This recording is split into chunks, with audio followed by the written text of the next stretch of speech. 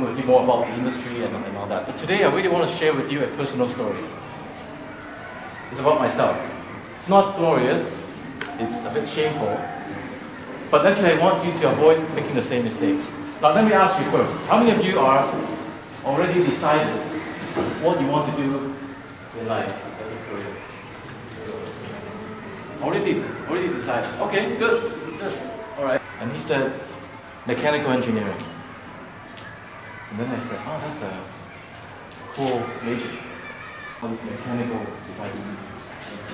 British Columbia, UBC, was a first general studies. More math, more physics. Heating and ventilation and air conditioning. I'm still with the same company. What your chosen research. You visit some of the companies. Now, so the workshops really help people to understand about the career in game development and 3D animation. Companies in the area. Today, it became the biggest game industry hub in the United States. You have a message in your mind. There's only one thing I wanted you to remember, to research the field that you want to go into so that you can enjoy it for the rest of your life.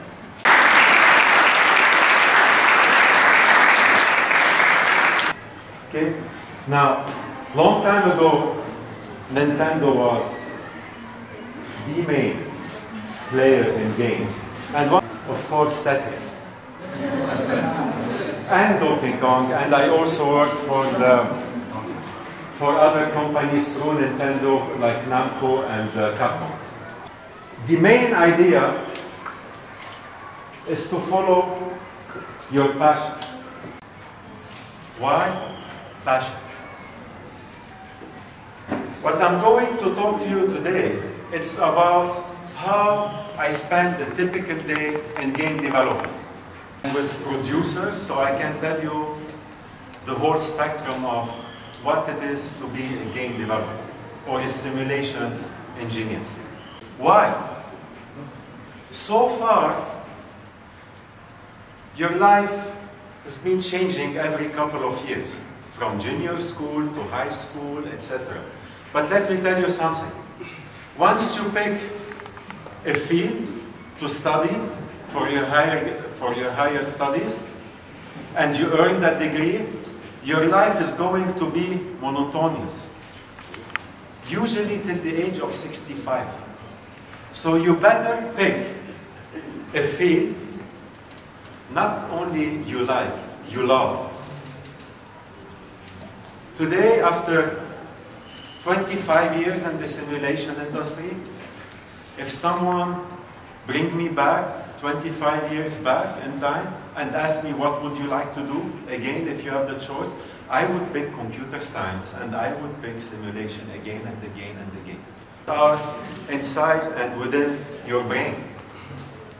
I'm not saying logical according to our rules, but logical. Like Mario can be flying upside down in a special galaxy that is controlled by Bowser. As long as we made sure to tell you the entire stories and you can believe it. That becomes logical. So, creating the suspension of disbelief is very important. Otherwise, you won't play the game. I can give you an example. Sometimes I see our students too much into a game. So once I went to a student and they were building that farm. Oh, you have a high score. Oh yes, I'm within the top 1,000 in the entire world. How many hours a day you spend to maintain your farm? He said, about 3 hours a day. And from time to time I click. I say, yeah, from time to time. Every 5 minutes maybe. He said, maybe 6. I said, let's go more into the future. Bigger. And then he said, 24. He said, so within few months, all what you will do is become a slave to that farm? He said, yes. And then I said, what are you getting? Suppose you're staying 24 hours just maintaining your farm. What do you get? He said, a high score? Well, I hate you. He said, what? He said, you killed my fun.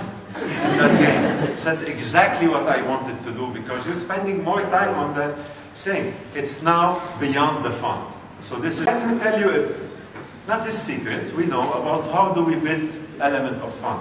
Some of you, well, it's reality time, you're not kids anymore. Do you know Mario Kart?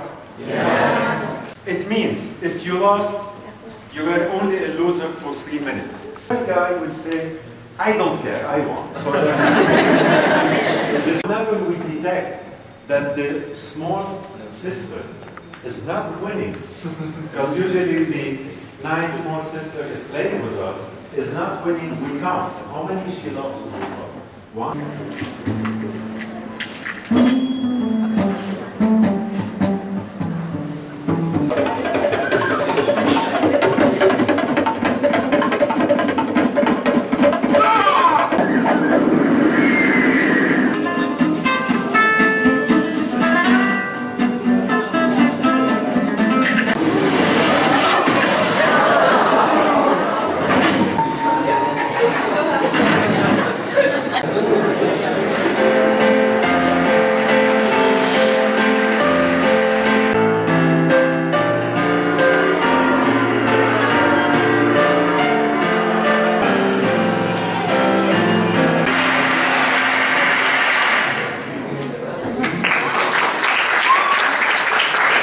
That work, it's not mediocre work. It's very close to be a professional work. You're having fun, you're enjoying it. So entirely was developed without using any external library. About computer science. Mr. Malih will soon be having a conference about the Young Leader Global Conference. With that, now we chose December 18 because you don't have exams anymore. Each one of you who would like to have a certain role as a leader should promote himself or herself, talk about yourself a little bit, and then they will be voting. And Mr. Jason, please. Here I ran for a post, I couldn't get it.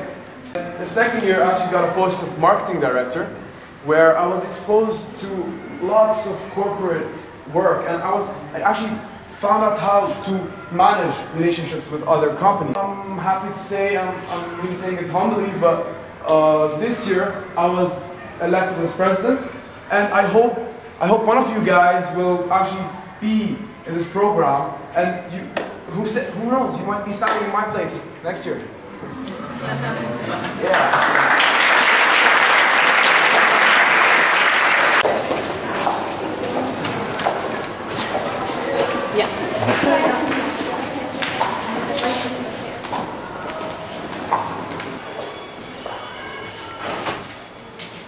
And then we can have the interview here. One of the most cherishable parts of our life is to make somebody happy. It's the art of creation, and it will change their life, make them happier, and pretty much creating something out of nothing. It's seeing someone who has a dream of becoming a game developer who can put a product on the shelf. One student who was not a child, he was around 30 years old. He was working at Nintendo for about 10 years. He was a manager at Nintendo. But yet, when we opened the school in the US, he decided to quit the job and come to the school. And I was really worried for him. I said, are you sure? You're married with a family, you have to support your family, but yet you want to quit your job and come to school. What if you don't find a job at the end? Are you sure? And he said, yes, I'm sure, because this is my passion. I don't want to do anything else except to develop games. So he did, he came, and he graduated after about 2.5 years. And he's actually started working at a very prominent game company. So I was very happy to see that. Yeah. You want to become a doctor, but yet you're really bad at math. And if you don't do anything about it, even no matter how much you want to be a doctor, it's going to be very difficult. You need to carefully decide and ask as much as you can from the people around you, the people you know. Because once you take that decision, it's going to remain with you for the rest of your life. Individual level, other than your success in this field, do you have any personal goals you would like to achieve as well? However, I consider whatever I do at work as part of my personal goal. Although the company on paper it's not mine, but I consider it mine. Well, it's a challenging question, and I like challenging questions. So besides hoping to retire without worrying about money too much as a personal goal, the other important goal is I want to look back after I retire that I've done something that made a difference. I also have a lot of opportunities to work with different countries, different governments of countries, to look at helping them to grow the economy by developing an interactive digital media industry. We have worked with Singapore, we have worked with South Korea, we have worked with Spain, and we're hoping to work with maybe in the Middle East area as well.